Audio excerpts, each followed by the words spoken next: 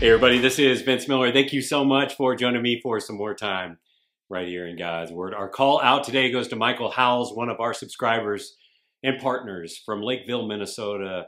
Michael, thank you so much for your partnership in the gospel. We cannot do this without guys like you at our back. And by the way, Michael threw a book of the Bible into the hat for our next book. Some of you already know that we do an Old Testament book, and then we jump to the New Testament, and we kind of go back and forth until we find our way all the way through the Bible. He recommended Galatians, which was also on my mind, so we're going to do that next. But we'll start talking about that in a couple of weeks.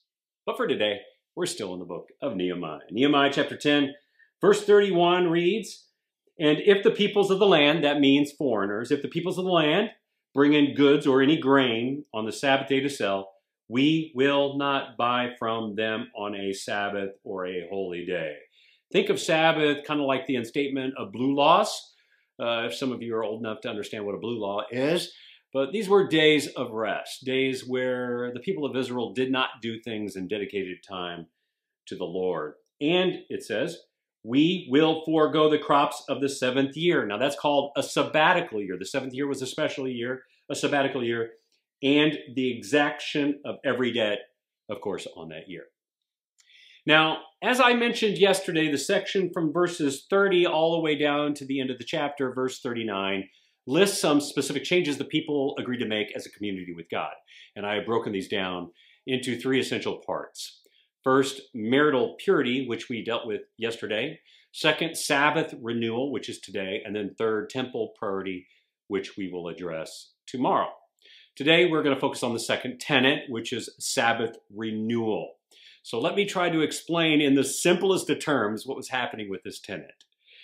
The people here read the old rules, the Mosaic law regarding the Sabbath and the sabbatical year, to which they had not been adhering. They were convicted about what they read in Scripture, but by their time, the cultural situation had radically changed. For example, the Sabbath in the Persian Empire was not a thing. Persian people didn't practice the Sabbath, which made inactivity very challenging since a lot of commerce happened on the weekend, which is what they're talking about here. It's kind of like it is in our time. There's a lot of business that happens on the weekend because we're busy during the week, right? Also, regarding the sabbatical year practices, most didn't have slaves that they could release or even loaned out money that they could free people from debt, primarily because they were slaves and were very in debt as a people to the emperor of the land. So this practice, too, had to be tailored a little bit to fit their situation. But here is what I like about their agreements to this tenet. They understood that just because their situation had changed and culture had changed, which was caused by their sin, FYI, this did not mean God's commands were any less relevant. So because they were so committed to the process of recommitment, they attempted to find the most meaningful way to make it work instead of just opting out of this particular command. And I think this is where some believers are tempted to make a critical compromise. So let me explain. You know, often when we read Scripture or a Scripture that convicts us, and then we know it challenges our thinking and it's going to demand a change, we get to make a critical choice in that moment, don't we?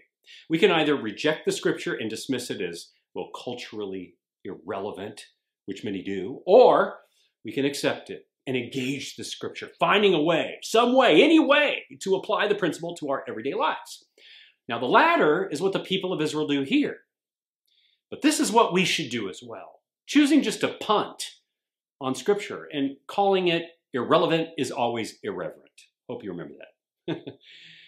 In our time today, we encounter the same challenge in applying this particular tenet. For example, we don't practice the Sabbath exactly like ancient Israel did, but we should take a day for rest and worship dedicated to the Lord.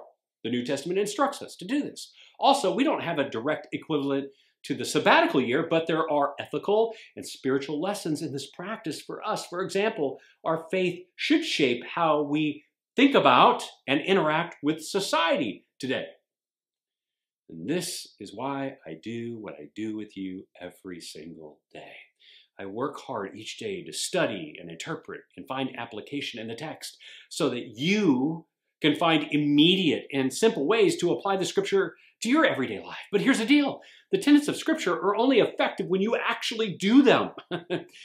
They have an effect when you read and then understand and feel and then actually act upon it.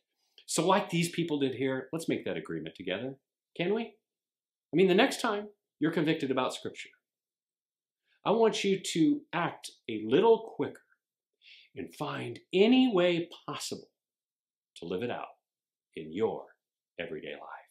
And don't worry, I'm with you in it. I love you guys. I pray this has blessed you. If it has, share it with someone else. And I'll see you right back here again tomorrow.